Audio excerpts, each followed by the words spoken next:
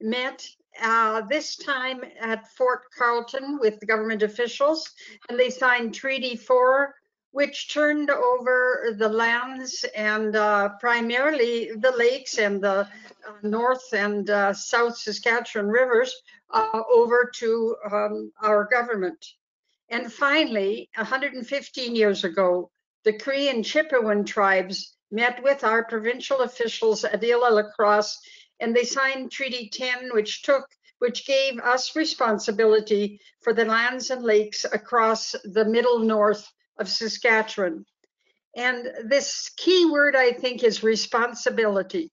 We were given or accepted the responsibility not only for the lands, but also for the lakes with those 3 treaties. And how do we accept responsibility? How do we show responsibility? Well, I think Joe's presentation today is all about responsible behavior from local governments, from councils and the governing folks. And it is their job to pass laws and to set regulations to ensure that these lands and these lakes endure, that they are there for our children's children. And I think the way they do that is to set a vision. That vision is called an official community plan, and to set the required laws, which are called the zoning bylaws. So we have the guru of OCPs and zoning bylaws with us. His name is Jozsa. Welcome, Joe.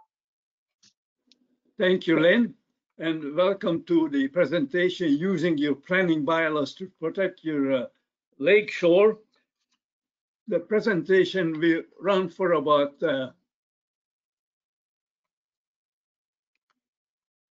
40 to 45 minutes.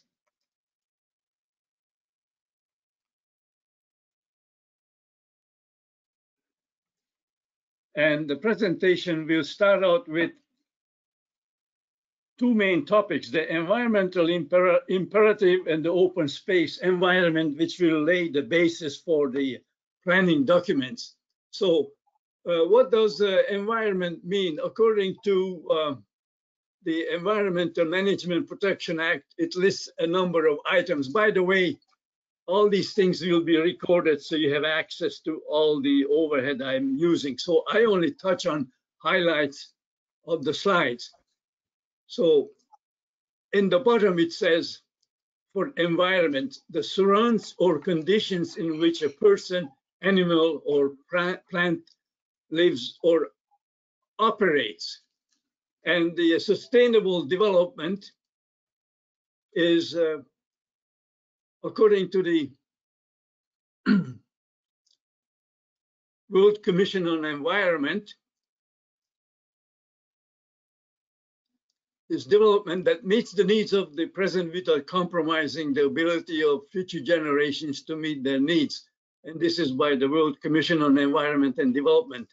And on top of that, the mission of the Brundtland Commission stated that to unite countries, in this case, you could say resort villages or RMs, to pursue sustainable development together, meaning cooperate. So, in short, sustainable means meeting present needs without compromising the ability of future generations to meet their own need. And here is a even simpler explanation for sustainable development. It is called responsible development, means the management of human relationships with the environment so that economic, social, and cultural needs are met and ecological processes and natural diversity are maintained. Boy, that's a mouthful.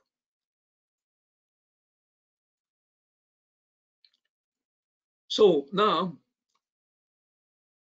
about community development, sustainable management, and so on. Here is a quote from one of the community plans: sustainable management of open space area, natural environment. That is, the natural environment on the open space area will be managed sustainably, which is a prerequisite to the sustainable development, that is the built area of the resort village. So in the resort communities, perspective on sustainable development, that it has a vision and it's goal-driven with natural environment as one of the goals, and it's evidence-based, based on facts.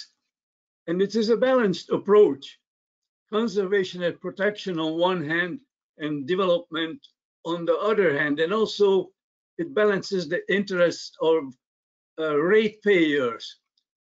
And the decisions are understood in terms of the limitation on the natural and the built environment. And one of the other perspectives for a resort community would be, at the very least, do no harm. Work toward reducing, mitigating concerns. And also it is continually adjusting, and it has public support behind it.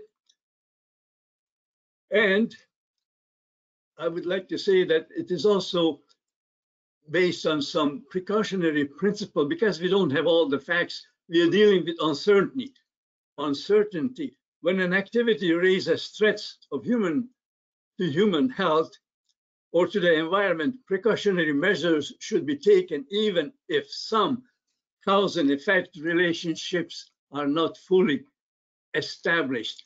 This is sometimes that we follow, say, in council meetings when we reach out to experts. And also with the sustainable development, there are strategies to work toward the goal, which is part of the strategy of the overall plan. And the plan is implemented through your village's sphere of influence. That is, could be intermunicipal cooperation. Oops.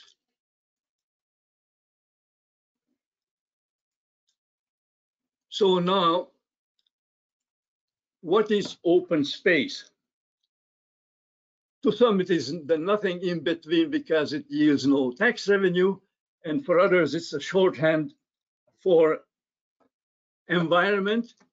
Actually, open spaces refer to all unsubdivided and dedicated lands, which are also unsubdivided within a resort village.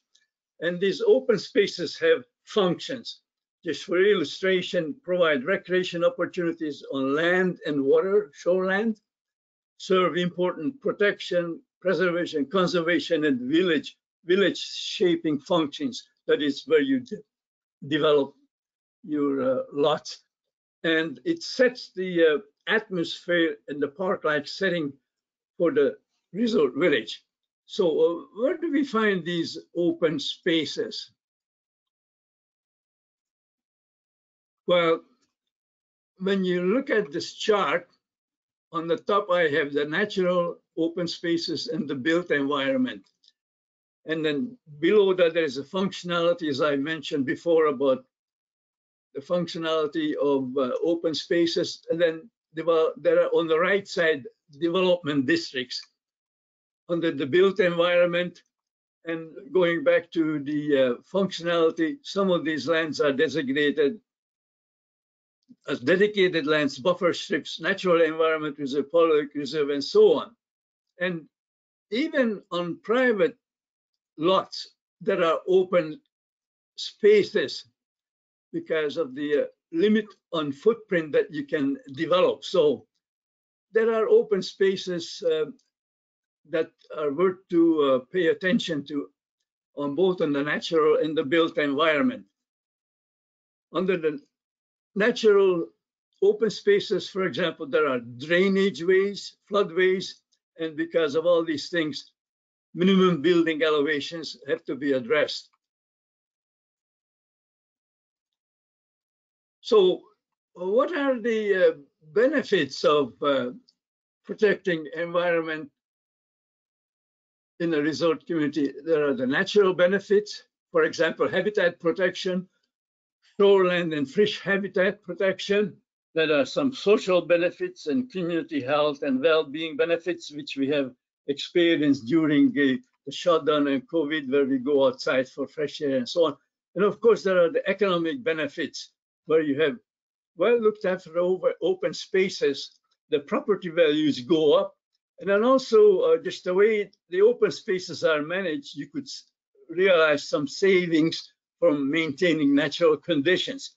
And of course, these open spaces, some would be buffers, would protect the property from natural hazards. So the next slide, I propose to elevating environmental considerations to the level of conventional infrastructure considerations. Wow, that's a mouthful. What I'm suggesting is treat open space environment at the same with the same seriousity, with the same respect as you would treat conventional infrastructure like road, water, and sewer. And because you have to look at the open space in a sustainable way so that it helps the functioning of the community. Some of the municipalities use watershed goals at the lot and block subdivision level, which means that they pay attention right at the subdivision level to open spaces because the water eventually ends out in the lake. So I suggest to elevate the environmental considerations from amenity to green infrastructure consideration in the land use policy. And some examples of these infrastructure things are, say, under natural filters like village forest, tree plantation, and so on. And still about elevating the environmental considerations at par with the conventional infrastructures. Effective control of green infrastructure could be built into the concept plan right before the subdivision design starts in advancing, so that when it comes to commenting on a subdivision development that the village receives from community planning, you could say, okay, well, what are the drainage swales, open spaces? We don't want to have too many ditches and so on. We want to have the development fit the land. And of course, also on these plans, there would be tentatively dedicated lands identified, and some would function as filters. And of course, there is another control that comes into play with this development is when you apply for development, you would ask for what was that they have considered for open spaces. Here I show a slide, a poll from which wanted you to look at to pick the top 3 things that you feel are of common issue to your cottage community. Unfortunately, because of production complexities in here, I can only speak to these 8 points.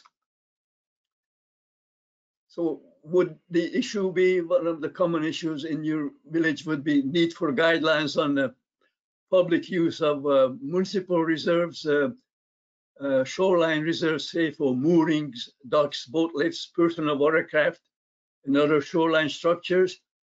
Number 2, would you have any unauthorized use of environmental reserves or shoreline development like beach improvement, landscaping, erosion control, because you need a permit for that from the authorities. Or would drainage be and flooding be an issue because of lack of floodplain zoning? And is there a need for a ground cover management to control erosion? Would you have any water quality issues? And would you need inspection of sewage holding tanks, for example? Are there any issues with both traffic and beach safety? Another one, the last one is, do you have an official community plan zoning bylaw? Or if you don't, would that be out of date or not? So far, I covered importance of environment and the open space environment. Now I'll be moving on to the planning documents, which really start trying to explore how planning bylaws offer a way to protect the lake and so on. In that sense, I have 4 main topics in here: the regulatory environment, spheres or areas of influence that of the resort village, planning bylaws like the official community plan and zoning bylaw, and also statements of provincial interest regulations.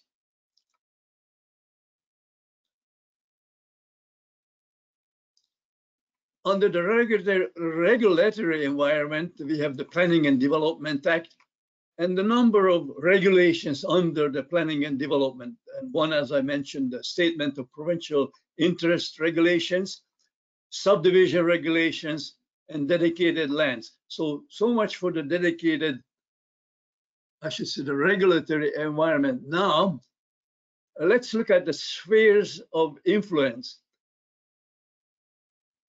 A hypothetical lake, 2 resort villages, an RM on either side of the lake, regional park on the top, and an Indian reserve. I am just showing this to raise the question, what would be the resort village's sphere of influence?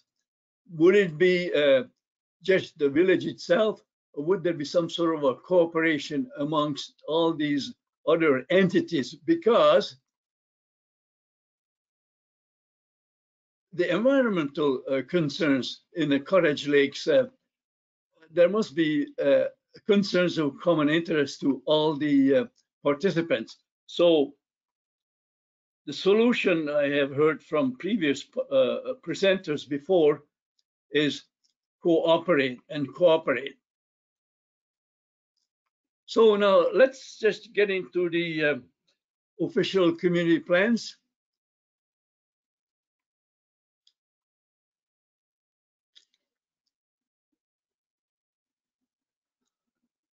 Both the OCP and the zoning bylaw I referred to must have a content as prescribed by the Planning and Development Act, and the process for issuing development permits, and the process for assessing the expectations of the community. And the purpose of the official community plan is to provide a policy framework to guide the physical, environmental, economic, and so on development in the village.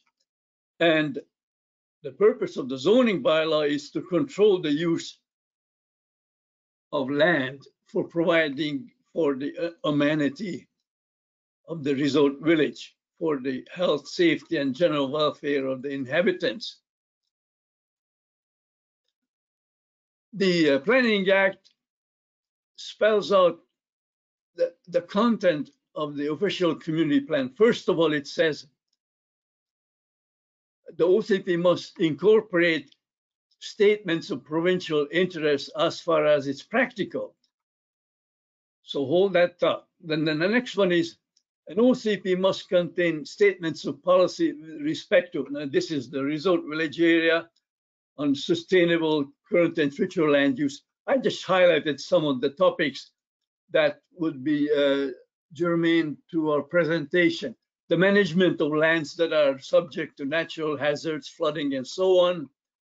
Management of environmentally sensitive lands, source water protection, and then moving on to coordination of land use with adjacent municipalities. So when you looked at the diagram about the spheres of influence, for example, this would speak to that one.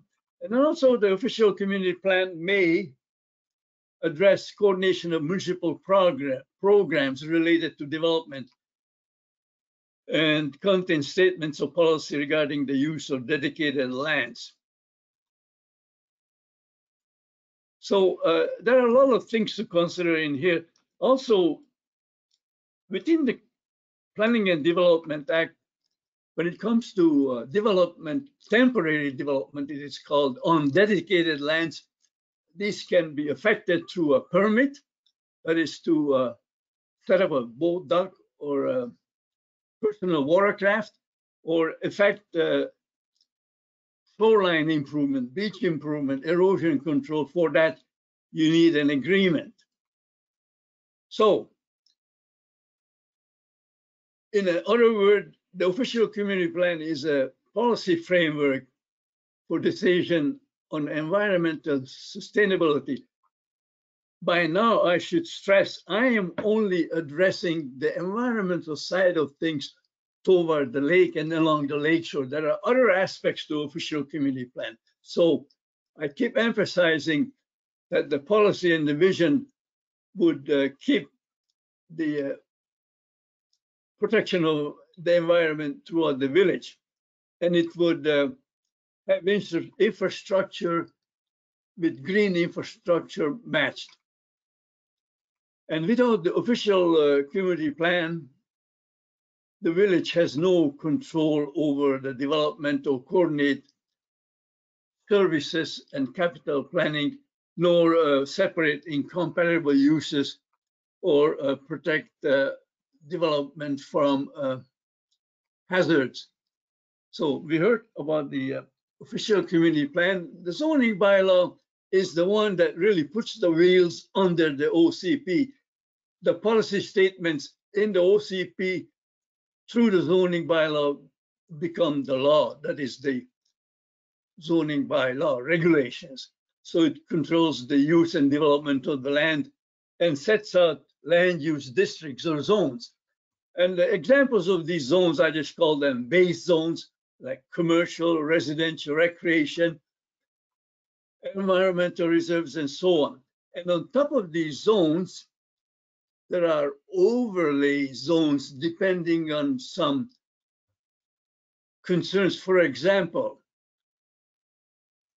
flood hazard zone with special regulations.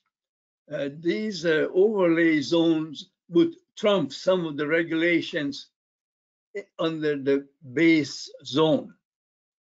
For example, with the special regulations, it might state certain things about foundation or building elevation that would have to be built in if that building is within the flood zone area, or to deal with heritage overlay, which is lately very important when community plans get reviewed. So, and also the zoning bylaw regulates protection of groundwater, stormwater management, removal of sand, and gravel, tree cutting, and discretionary land uses.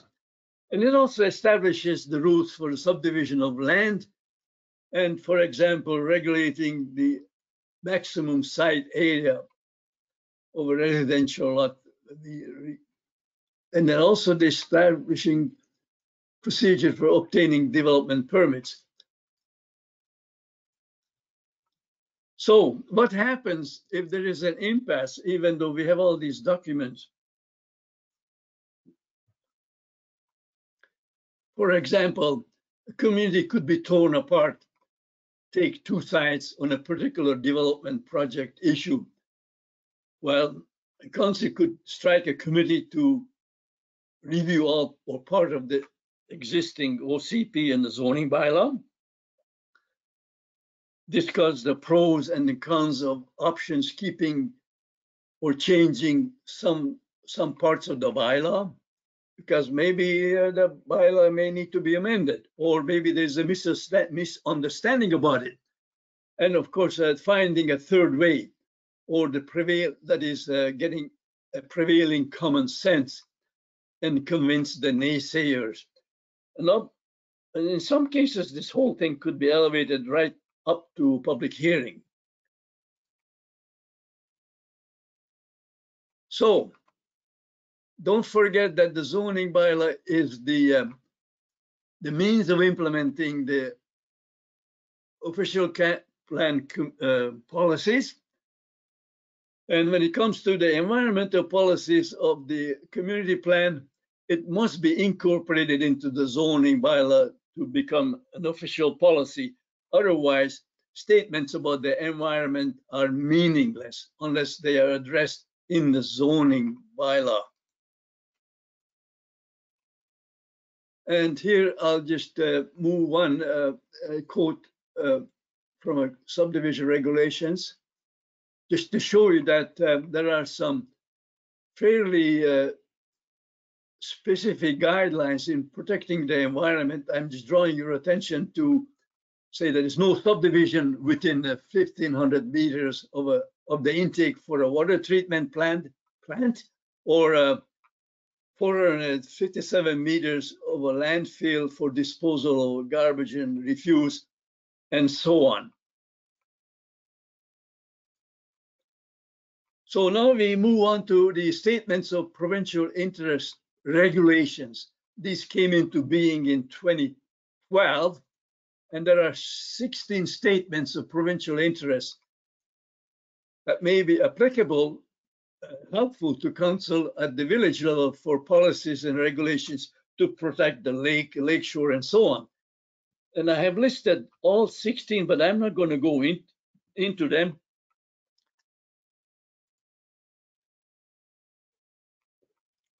But for example, some are very obvious, like sand and gravel removal, shoreline and water bodies, source water protection. And I refer to heritage and culture, intermunicipal cooperation, public safety, public works, water and sewage, and so on. Now, so we have the statement of provincial interests.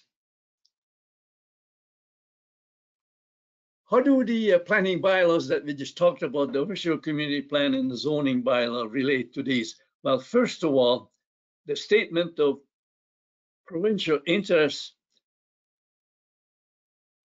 are the benchmark in reviewing new official community plans, district plans, which I didn't talk about. That district plan could probably apply around that lake that I showed you in the diagram on the spheres of influence, zoning bylaws and subdivision bylaws, the so-called planning bylaws. And approving authorities that approve subdivisions, like in cities, villages come under the province, are responsible for ensuring consistency with the statements of interest, say during the subdivision approval process. Now I got this out of the planning handbook, which I referenced also in the back of my presentation. And also we have the planning handbook. It's an interim draft. It's not a regulation, but it is a companion document to the, I call it the SPI, Statement of Provincial Interest Regulations. It guides the preparation of planning bylaws documents, especially on a complex set of issues. And I found it a very useful tool to ensure that we haven't overlooked important things. For example, like First Nations consultation and heritage resource screening. In addition to the statement of provincial interest and the planning handbook, we also refer to the planning principles, which actually is part of the SPR regulations. The idea under these 8 principles that I am showing to you is to assure that the interests of all community members are represented when it comes to coming up with planning documents and arriving at decisions. So it's a very useful, for example, cooperative and proactive. You would expect and research certain things that the village may be facing. For example, there may be some development proposed on the lake elsewhere or between 2 subdivisions, like on the east side of Last Month Lake. And inclusive, it would include all the interested parties. So I showed you the planning documents. Now we arrived at the place where we discuss the protection of the environment. See, I emphasized earlier that this presentation is really lakeside, the lakeshore, shoreland oriented. So I came up with 11 points. I'll back up again. Environmental stewardship. Now, there are some explanations for these later on. Stormwater management, already have alluded to it. Source water and groundwater protection, water conservation, climate change, subdivision, site development, and the shoreland development and temporary structures, hazard lands, intermunicipal cooperation, and uncertainties. Under environmental stewardship, these would be addressed if they are applicable in the OCP and the zoning bylaw, like on green spaces, trees, grasses, plantations, landscaping, tree protection, management and maintenance practices, fire protection, noxious weeds, and so on.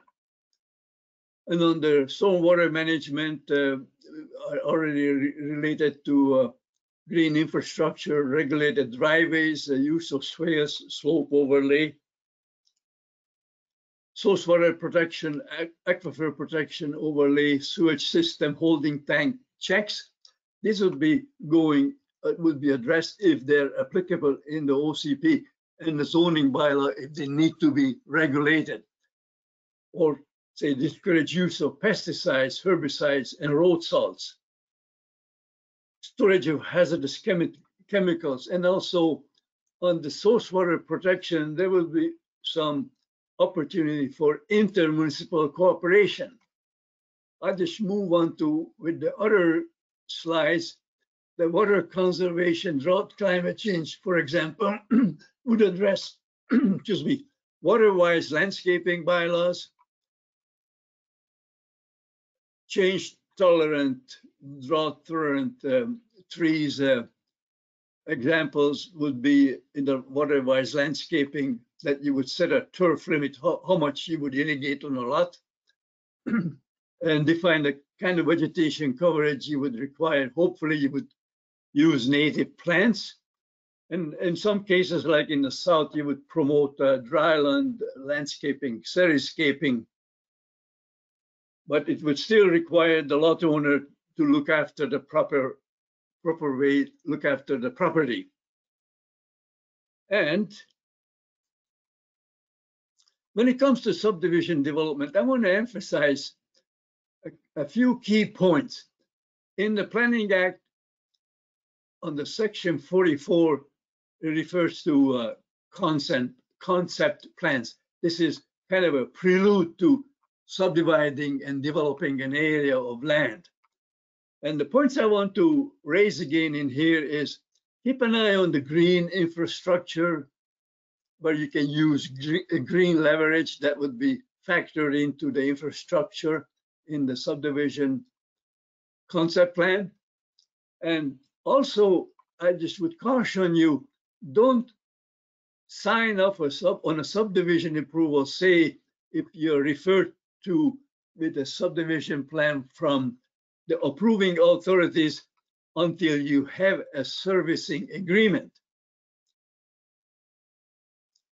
And make sure that there is public access to the lake. Now, on this note, public access to the lake, when it comes to dedicated lands, don't go for any trade-offs for land that would need to be recognized for dedicated land along the lakeshore for some other land further away from the lake. Stick with the layout and have people access to the lakeshore and also provide protection of the lakeshore environment. And of course, there are some other checks and balances. For example, when it comes to reviewing development proposals, most zoning bylaws call for landscaping plan. So subdivision development and site development is a key point where you can control and affect environmental considerations and also protect public good. Now, and here's another slide on development and temporary structures, shoreline modifications like erosion, beach improvement, and so on. These require agreement. But first you would have to check with the environmental authorities. And temporary shoreline structures where you would have moorings, boatlets, and so on, those would require a permit. These you would have to research, but you would address in the official community plan and the zoning bylaw. And I just have a diagram in here about, say, this line up and down is where the high water mark is. Up from it, that's where the village area is, and below it is the bed of the lake, and it's a crown land. In that area, when you put out docks, piers, boatlets, and so on, or called shoreline structures, you need a permit. You talk to your municipal office. In most cases, there is an understanding between environment, SASC environment, or maybe it could be agriculture, that the village office handles the permits. And when it comes to lakeside development, that would be by agreement, like beach improvement and so on, erosion control or building a boat launch. Even the village would have to get a review from the authorities. The rest are some other points of interest like dedicated lands and so on. But the key message in here along the lakeside lands is that you need shoreline structure permits and lakeside development agreements. And the purpose of these is to, in some ways, safeguard the environment along the lake and also the riparian fish habitat areas. And of course, there are the good neighbor features. These would be addressed in the zoning bylaw, for example, or in some cases it could be by the municipal bylaw, like encroachment onto dedicated lands, noise, dark skies, dogs on leash, and tree removal from the village first, and so on, and safe boating and wake boats. And hazardous lands, we talked about it. The important thing is to establish the minimum building elevation if you are in a flood zone. And the management of sensitive lands and environmental reserves. In some ways, I have already alluded with the lakeside development and modifications. And the allowable uses would be also established on environmental reserve, would be identified in the zoning bylaw, and the protection and maintenance practices that you would follow. And there may be a need for a seasonal protection overlay zone, which is, for example, could apply to a critical nesting habitat like the along Lake Diefenbaker, the certain migratory birds have their nesting during the spring, so that the village wouldn't allow any bikes or quads along the lakeshore that is on the sand. And this is just a cross section of lakeside land, like you have the cottages and you have the municipal reserve or environmental reserve below that. And this could be owned by the municipality or the crown. And then you have this bank or boundary of the lake below that. The lake bed is owned by the crown. Here, the municipality would issue temporary permits, and this doesn't mention agreements in consultation with the authorities. But that may require review by environment, fisheries and oceans, for example, and there may be other authorities. So this brings us to intermunicipal cooperation on solid waste and sewage disposal. These things cost a lot of money, so that it would make sense to cooperate. Source water protection is very important because the water doesn't go by village boundaries, and it goes downhill into the lake. So we have to protect the quality of the lake. And the aquifer protection is also very important. So is fire protection, emergency measures, and often lake capacities become an issue in terms of the biological carrying capacity of the lake, and then also the public safety aspect. Some advanced resort villages like Candle Lake, for example, have examined, studied the capacities of the lake. It's an important thing to keep an eye on. And of course, there are environmental uncertainties. These are dealing with unknowns. This is what I mentioned earlier, that you would reach out for professional opinion. And of course, as common sense would suggest, you would ask some questions. Is this potentially hazardous? And also look for causes and consequences on things that are being considered. And then also ask questions like, are there less hazardous options available, for example, to herbicides, pesticides, or cleaners? And also, what was the experience? How did others deal with some issues? So anyway, I just want to remind us to follow the precautionary principle. It's better to be safe than sorry. So we pretty well covered all the things that have to do with protecting the lakeshore community. Now, I just want to get into briefly getting started on your planning process. You could draw up your own list. But first of all, you have to organize. It's highly recommended that council establishes a planning committee or a reference committee and invite others in on the committee or the work task force and do a preliminary assessment of things. And I highly recommend to get hold of the planning handbook because it identifies a number of things that should be taken into consideration.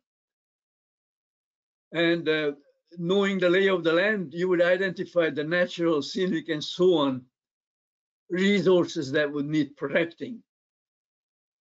And you would also learn from other authorities. There could have been some studies, even by universities. Important thing before you undertake any tinkering with policy statements and copying zoning bylaw statements is, in your own way, determine the long-term vision and goals for the resort community around the environment. Of course, there are other goals to consider, for example, providing accommodations. Sorry about that. And you would establish the planning issues information. This is where you would need people to work with.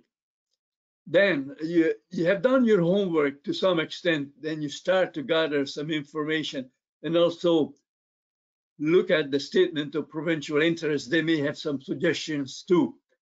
And you will arrive at what the opportunities and the constraints are. And then you would put together a draft document for the OCP and the zoning bylaw and go to public hearing. And good luck on that one. So I just want to relate to the applying the planning handbook now.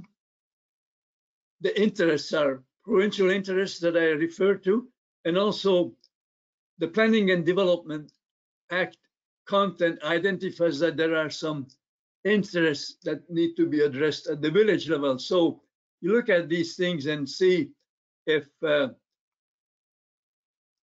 the statement of provincial interest is applicable in your situation. So you look at the context, the appropriateness of the information to the local interest. And then the planning handbook also has some implementation guidance on each of the 16 interests. You may find this also useful to draft your own implementation guidance at the local level.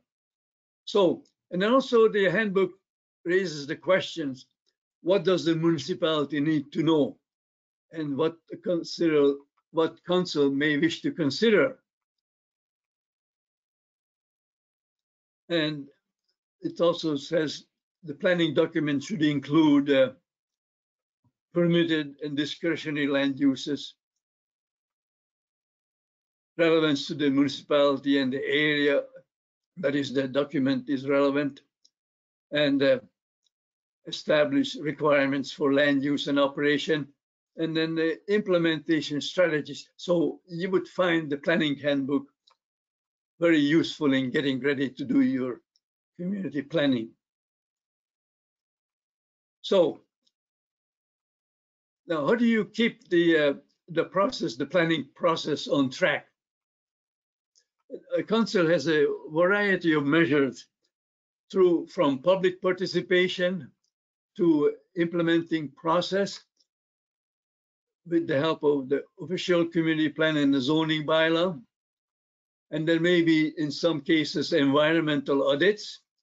And of course, being visible what you're doing, volunteerism will also keep your feet to the fire to make sure that you follow your own official community plan and zoning bylaw.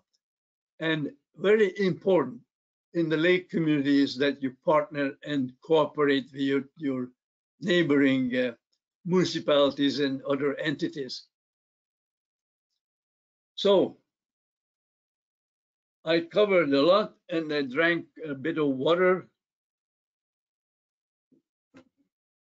I just want to remind you that I talked about the importance of the open space environment, and that make sure that the environment receives the same respect as your general infrastructure. I went into the planning bylaws, a lot of things to keep an eye on. Important thing is you involve the public. And when it comes to development, invite or let the developer know that you want to see them with their concept plan, where you can keep an eye on some of the environmental green infrastructure items, and also make sure there are no trade-offs of dedicated land along the lakeshore for land for further away from the lake. And also make sure that you have a service agreement in place before you sign off on the subdivision plan.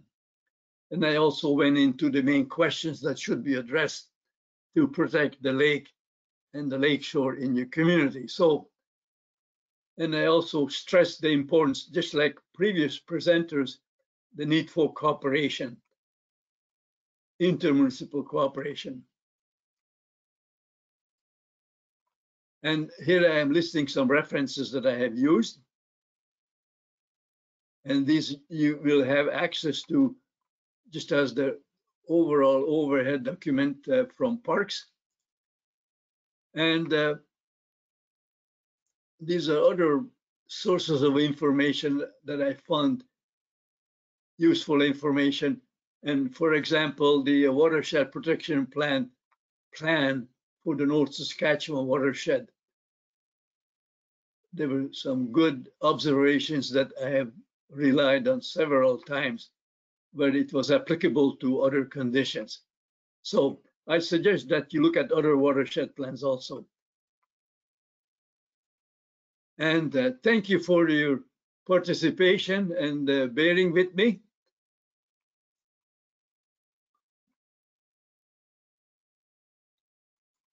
Thanks very much, Joe. That was an excellent overview of community planning with environment in mind.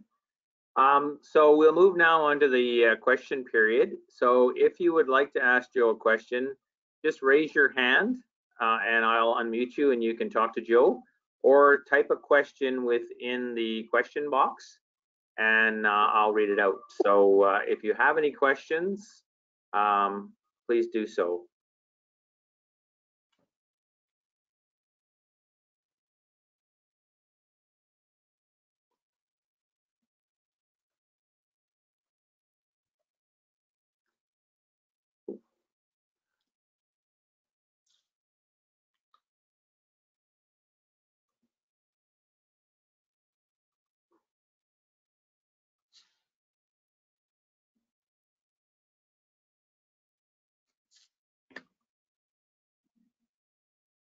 So I have a question here, Joe. Who controls roadways connecting to neighboring villages for their protection? The roadways, well, they're registered with the Department of Highways, say a grid road, but the grid road itself is controlled by the municipality or the local authority, say if it is just a village road, but it has to follow certain requirements spelled out in the Highways Act. But for practicality like maintenance and so on, it's the local government's responsibility.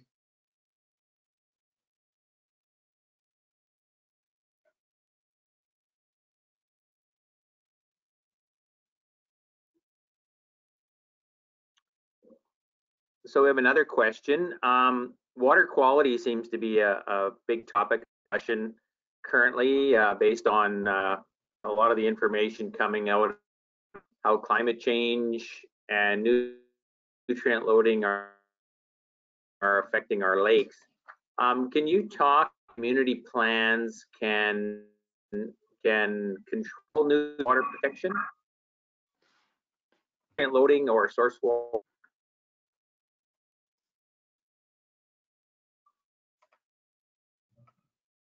Could you repeat that, Chuck?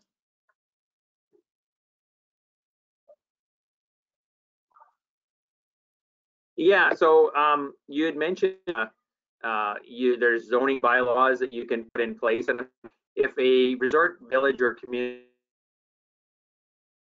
was concerned about nutrient loading, whether it be, say, from septic tanks or runoff into the lake, how can a resort community go about controlling that?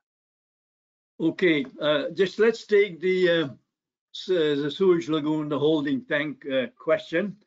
And then after that, I'll answer another question in terms of the runoff from other sources into the lake, like from herbicides, pesticides, and so on. We try to have health authority to say, well, check these septic tanks because they're suspect. And the health authority mentioned the only way we will check these holding tanks if you covered the need in your zoning bylaw. So you just can't just ask health. They need to fall back on some official request that the village is behind it. So I highly recommend that you put that into your zoning bylaw. And the inspection of these holding tanks could be established at the local level according to your own criteria. It could be by drawing a number, or there could be some telltale signs. Now, the other question, I would say, like for runoffs into the lake, this is where it's so important that I emphasize the natural infrastructure, the buffer between the lake and the development, that you would intercept the runoff, that it wouldn't go straight into the lake, but it would settle inside the village. So don't dig any ditches right down to the lake just so that the water leaves the village as fast as the raindrop hits the ground. It's important that you establish a buffer. And I think one of the previous presenters also referred to the importance of these natural buffers, because they work. Using the concept plan, for example, I noticed that On the old subdivision plans, it's all the lots follow the lake shore.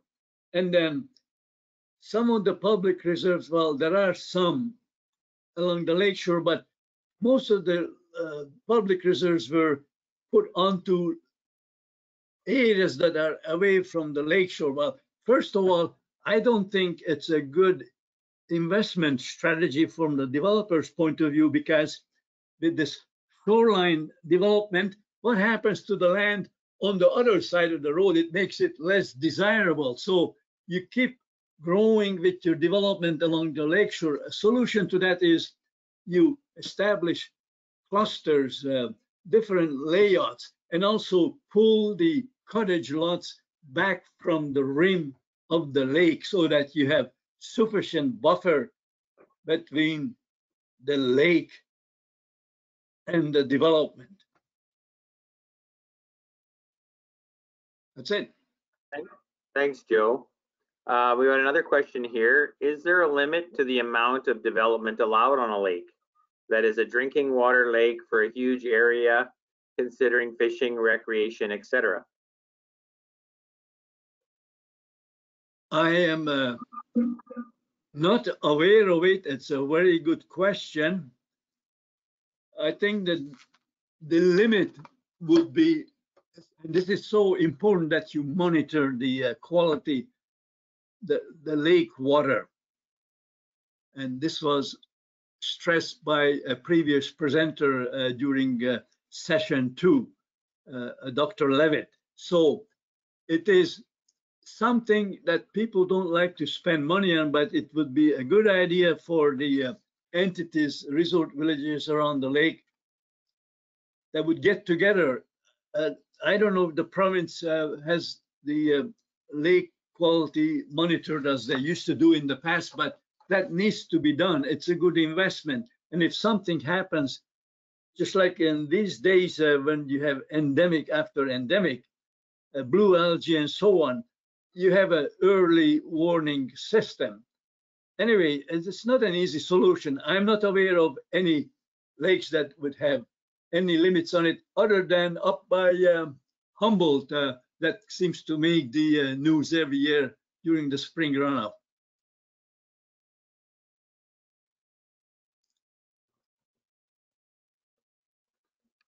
All right, thank you, Joe. I'm not seeing any more questions. Just one last opportunity. If someone has a question, please raise your hand or type something in the question box. And just a reminder, next week is the last Lakewater Wednesday webinar of the season. And it, as I mentioned at the start, it will be a panel discussion. I don't think you want to miss this one. It's going to involve a number of experts talking about some of the things that were discussed in the previous webinars and sort of bringing it all together and then having an opportunity to discuss as a panel at the end. So not seeing any more questions, I will turn it back over to Lynn for final comments.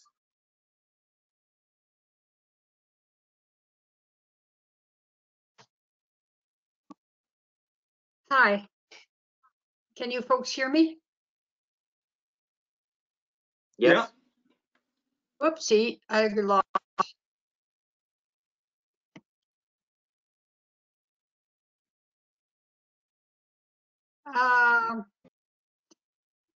Question 1, can you hear me?